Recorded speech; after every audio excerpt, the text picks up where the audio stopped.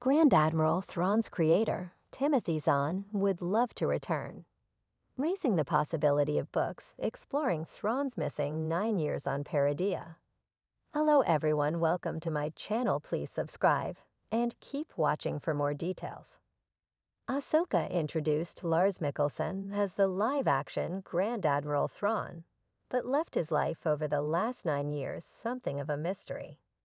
The Ahsoka Disney Plus TV show saw its heroes and villains travel the pathway to Peridea, a mysterious world in a distant galaxy.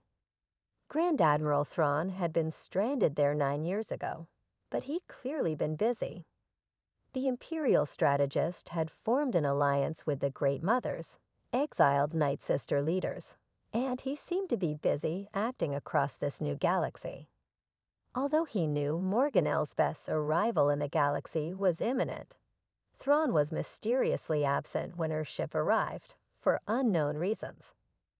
Now Grand Admiral Thrawn's original creator, Timothy Zahn, has spoken out about his hopes of writing at least one novel exploring Thrawn's missing 9 years. He discussed the possibility in a panel at Twin Cities Comic-Con over the weekend via Star Wars Newsnet, and made clear that there's been no official offer from Lucasfilm. Still, despite that, he's keen to step up. "It's a 10-hour drive from my house to Lucasfilm," he observed. "I would do it in 8. Zahn's characterization of Thrawn is a little different to the one shown by Lucasfilm's Dave Filoni, but Zahn promised to play ball.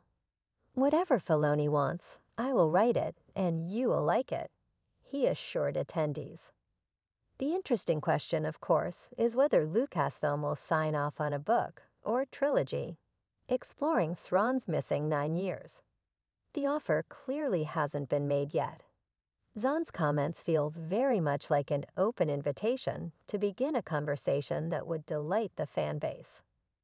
What's more, he's well aware Thrawn plays a critical part in Filoni's build-up to an upcoming Star Wars movie featuring Grand Admiral Thrawn as the villain and likely continuing to explore Peridea.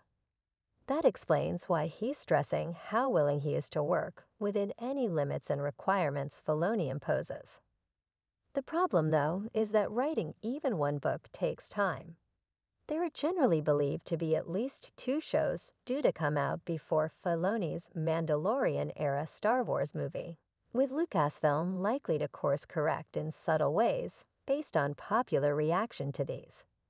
Still, in the past there have been tremendous links between the publishing and theatrical branches of Lucasfilm. This is proven through the publishing strategy around Rogue One, a Star Wars story, for example. Ahsoka has left many hoping that relationship could be rekindled.